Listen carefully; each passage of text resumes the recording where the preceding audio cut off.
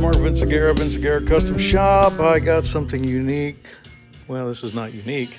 I guess it's unique. It's not a Gibson. Ha! Broken headstock syndrome. Anyway, that is a nasty precious. Anyway, those are nails. Yep, you heard it here first, folks. Nails.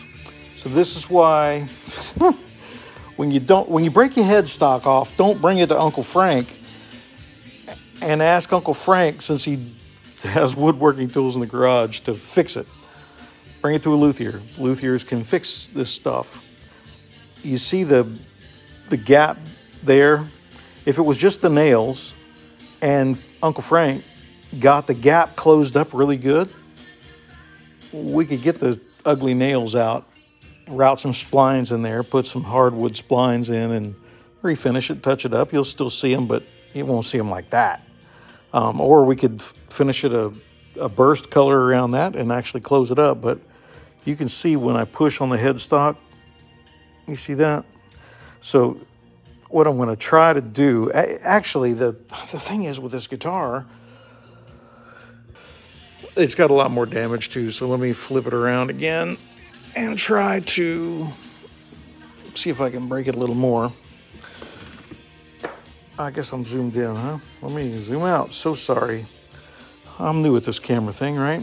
So we got a couple of significant splits in the finish, but there's no significant bellying. It's pretty dang flat. So obviously it got really dry. Maybe somebody had it in a furnace heated place. Somebody that really liked it warm. Or oscillating conditions. You know, we're in Florida, humidity stays like 90%. In most houses, people with air conditioning were 50%. Ish, if you like it nice and cool and conditioned like I do. Anyway, up north, they got problems like this all the time because of the gas heat, dry heat. We typically don't have that problem, but we have a lot of people that don't even use air conditioning down here, man. They still open the windows and just suck up the humidity. Oh, I guess I haven't showed this side yet. So, pretty significant break. Oh, nice 80 grit sandpaper, Frank. I don't know if it was Frank. I'm just picking on the name Frank. So if your name's Frank, I'm so sorry. I'm not hating. I'm just making stories up, you know, as we go. But anyway, I'm going to probably just run a blade up under here, cut into the break as much as I can. Oh, the other thing I wanted to point out, even though those are the bad things, the good thing is, man, the neck, yeah, excuse my messy workbench, man. I have really plowed through a rack of guitars. A couple of them are gone and a mandolin. Yeah, so that's minus 2 acoustics and a mandolin that I've actually done this between Thursday night and the weekend, which is pretty cool. But anyway, the neck plane, it's hard to see, but it's a good flat neck, not flat radius, flat as far as relief. I haven't touched the truss rod, so apparently it's doing something. And the fingerboard is right, when you look down at it, it's right at the top of the rosewood. Not much clearance, but anyway, it's better than most that come in the building. That's a 12 string, so there's going to be a lot of torque. There is one other split that looks to be repaired in the fingerboard, which is concerning, but this looks like it's older and the tag is gone. What am I doing here? I'm sorry. You can see the glue line where the tag used to be, but there is a serial number up in there, so I'm going to run that. I'm pretty sure, I know it's American made because it says made in America. I'm pretty sure it does not. So they don't put any markings up here, but I am reasonably certain because I had an older Ovation that looked a lot like this. Big old, I had to get rid of it because, man, fat brothers cannot. Well, again, if you fat and you play an ovation, I'm sorry if I offended you, man. I'm trying to be politically correct. This fat boy, just like an upright bass, man, I just can't, I lose every time. Anyway, so what I'm going to do is, since there's no pressure, and probably to train my brother, Charlie, if you're listening, get ready. We got that, and actually an Epiphone 335 left-handed, which is pretty cool because it's in Heritage Cherry, and it's older, not like one of the brand new ones. So it actually looked like a nice quality piece. As a matter of fact, I know it's older. The guy that brought it here said it's been broken for 15 years. Headstock, detached completely. So, and all the parts are rusted out and stuff. So he asked me if I wanted it because, you know, I gave him the repair price, and we both know that an Epiphone is not really gonna stomach that. If it was a crack, like it was broken and not detached, we can leave the glue line, you know, and get away with that for a more modest price. But a full spline refinish, no, it's not worth it. So he gave it to me. Matter of fact, this is a broken headstock deal. Let's do it. So, really cool dude. Sorry, guys. So you can even tell by the case. I don't know if Epiphone's doing them like that anymore, because it's a lot like a Gibson. And I know I haven't run the numbers or anything on it. But she's a lefty. I think she has naturally aged binding, I think. And I don't even know what I did with the headstock. I got it in a drawer. Not that drawer. Oh, that's funny to see an empty drawer around here. Crazy. Who do we got? Banjo? Come on, man. Buckskin, there she is. So Buckskin Cherry is getting done. So somebody tried to fix this as well, and it was a fail. It looks like they tried to fix it because there's sanding on the back. I don't know, I'm just like rambling, dude. This COVID thing got me, I don't know why I can't say I'm bored, because I've been working like a fool. Yeah, see, it was a whole nother break. Yep, I forgot, I had already looked at that. So there was a whole nother break that they repaired, and it actually took, and either they're the unluckiest people on the planet and dropped it again. There is part of the glue, the original glue right there. So this is part of the original break that didn't get sealed well. Other than that, it's the mahogany that a new break. Isn't that some business? But, I mean, if you don't have a stand and the thing's just leaning up against something, man, if it falls, you're done. Any mahogany instrument that's got that kind of grain run out. Wow. With my mahogany, I don't think I've ever done a mahogany neck that didn't have some kind of laminate. Well, we got some mahogany in here. That's not mahogany. For sure. Oh, that's mahogany. So I don't think that Purple Heart is going to let the same thing happen here. Although, I don't know. I've never had one of my necks break. So I don't know. Shall we try to break it? Not.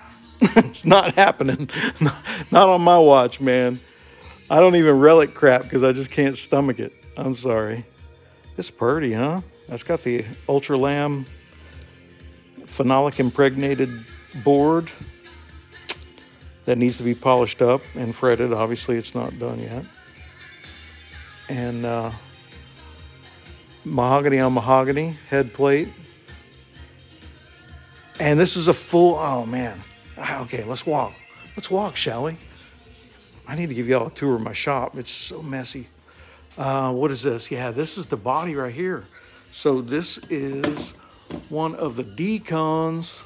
Man, I hope this camera doesn't keep flipping and I'm not paying attention. All right, so this is carved top, solid mahogany, and it's a one piece too, man.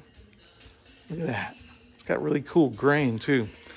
I don't want to lay it down because it's, man, nice. It's got that flame, not flame, but the grain runs out looking like a flame on a lighter or something. It's got the multi-stepped thing because of the carve. This is a really cool model, man. Cool carve. This was the one that was inspired by my buddy Greg Curbo. Pickup placement was Curbo inspired as well. Not inspired, it's exactly.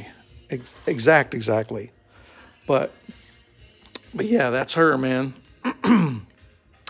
But all right, man, look at that. Wow. Y'all want to let me just brag on something real fast. Not me, but I'm gonna brag on my new Iwata LPH. Hang on, I don't want to break this. LPH spray gun. This is LPH 400. I have not sanded this or buffed it yet. So color sanding and buffing is next. Dude, that's right off the gun, right out of the paint booth. Yeah, there's a little buildup by the pickups you see right there. Because I'm heavy-handed, boy. I'm used to shooting lacquer. I'll stack her up and then sand her off. I got a couple of dust bunnies right there. No problem. They'll sand out in the first 5 seconds with 1,000 or 1,200. So anyway, dude, I'm so excited. I say dude, like, I don't know who I'm talking to. But yeah, I got junk laying everywhere, man. Y'all don't judge me. This is prior to. This is in the middle of sanding and buffing. That's a cool looking guitar though, huh? That goes with these necks here. Might as well show you. Man, we ain't got nothing to do. Y'all got anything to do? Y'all COVID shut-ins? See, here's maple. I still do I just like the strength and the look of having that stringer. And I like the extra snap that it gives the tone. So this one, I guess you can guess what that one is for. So it's got to be sanded and buffed. And I still don't know if I'm going to knock the sheen down. I usually do. This is an interesting thing, man. This is a licensed by Fender neck that I'm going to be doing some jazz and precision. And keeping the headstock, keeping the license by Fender. It won't have a Fender name, obviously, because it's not a Fender. It'll have my name, but I'm going to be doing, instead of an import series, I don't want to call it a kit series, but that's in essence what it's going to be. But I'll be controlling the fretwork, and I hope that, this thing's sitting around so long it's dusty. So this has not been color sanded or buffed or wet sanded, except the head plate, which is rosewood. It needs to be cleaned. Got a bunch of paw prints on it. So anyway, that is what we're working on. Well, we got this guy. This is in sealer for Blake Hall, and Charlie has just sanded the sealer down on it and got it down to where there's just a couple of shiny spots. And I've got to seal one more time, and then take it down again, another mow again. And then on the back is alder. Nice stuff. We're going to do a trans black on the back, where you'll still see the grain, a little darker on the rims, and clear with a vintage amber flavor. So it's picking up some of the ambers. Now with the sealer, it kind of enhances that a little bit. We're going to enhance that a little bit more. Y'all look at his workbench. When he left here, from that gray mat to that gray mat, he basically keeps everything off of it and clear all up in there. when I come over here, I just like slide everything aside and random tandem. That's why that mountain is because of me. That mountain is, well, kind of the both of us, but like I'm building a bunch of CNC sleds right there, the vacuum fixtures, which is a pretty cool project. Like, I've done them this way, and they're a pain in the butt to locate. So I finally got some locator pins on the deck of the CNC machine, and now, you know, I just walk up and locate it with those two holes in the table, and it's in the same spot every time. So there's a new head plate for the bases, and I think these are blanks. Yeah, so I just do blanks, and then it's already got the pre-located thing. So as long as I write the program around those pre-located holes, yeah, I'm located. It's good to go. And there's some bigger ones that are going to get ruined if I don't move them. That are going to have, these are kind of cool because they'll have the back plate, the battery cover, and the truss rod cover. That way I can have the grain running like with one piece of wood. If I get a piece of rosewood, piece of ebony, piece of wingay, maple, matching, whatever, all the covers will match, and the grain will all be oriented the same way without me doing 3 different fixtures, right? Pretty cool, huh? Okay, so let me put this up, see if there's anything else I need to show you here. Probably. I showed you that. That's that other body that's going to be a Deacon carve. Very cool. This is Ultra Lamb with in the rosewood color. So that's the 2 Ultra Lambs that I do. There's a fretless behind it that's also Ultra Lamb black with Purple Heart binding. That's a 6. Check this guy out. This is a really nice ebony board with the last piece of Kerbo rockwood that I have. Wingay head plate for Ryan Sampson, and he got his initials in it. He wanted no inlays except that one on the top.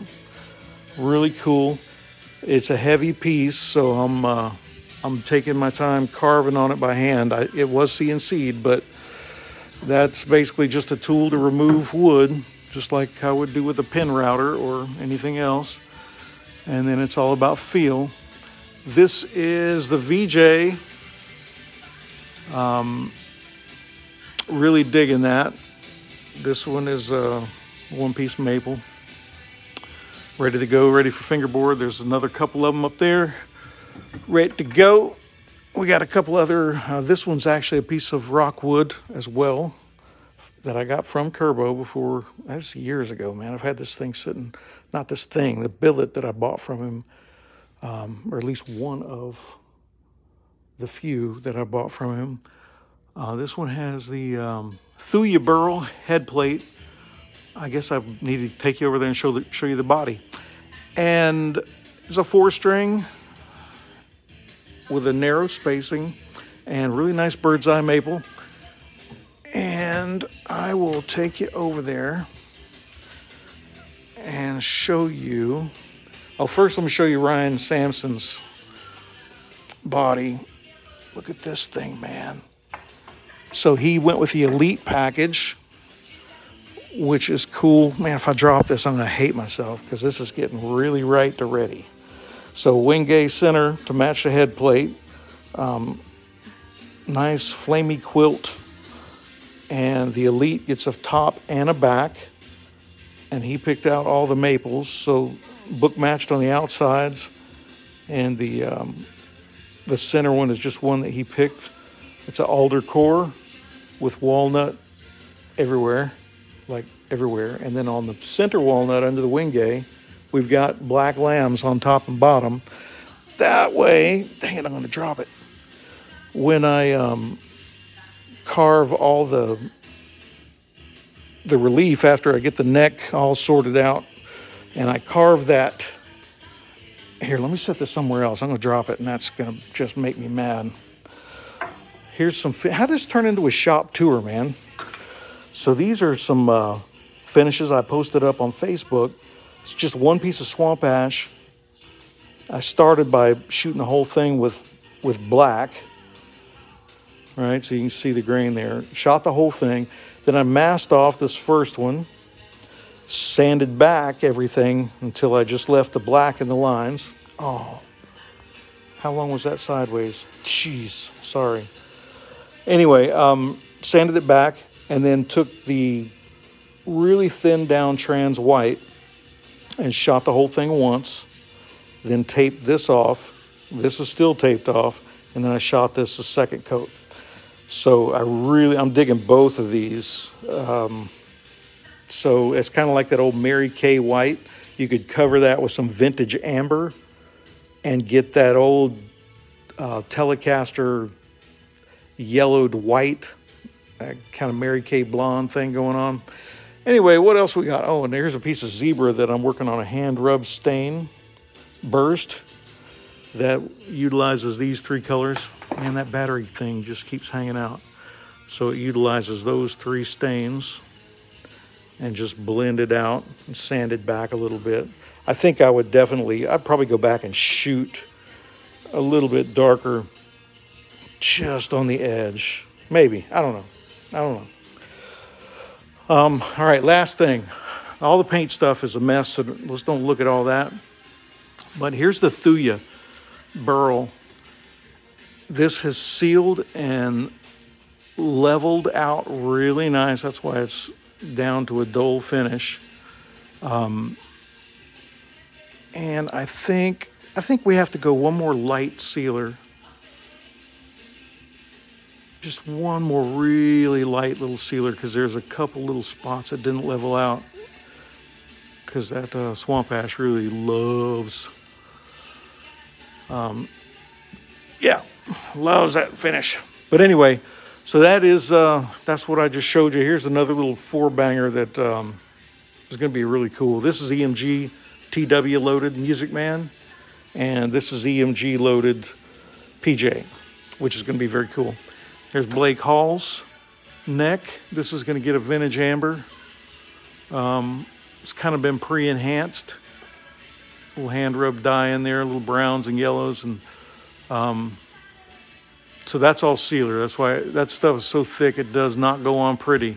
So that needs another, needs to be sanded back, another coat of sealer, I'm quite certain. Last thing, let me show you the colors I'm messing around with. This is all that I've been just going crazy with colors, man. We've got a Strat in to do a tungsten gray on. That is an American Strat. I just bought this olive green because they mixed it up for a Jeep guy and it was the wrong color. And I'm like, dude, that is ugly, but yeah, bring it. So a really cool baby turquoise that I haven't done anything with. Reminds me of old 57 Chevy-ish. Dragonfly teal. It's kind of dark, but it's a cool color.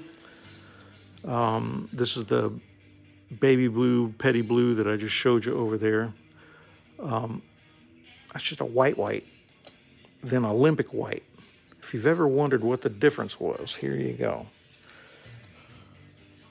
Olympic white looks gray and sometimes blue. And again, these are popsicle sticks. There's nothing smooth about them. But it's got a grayish blue hue to it.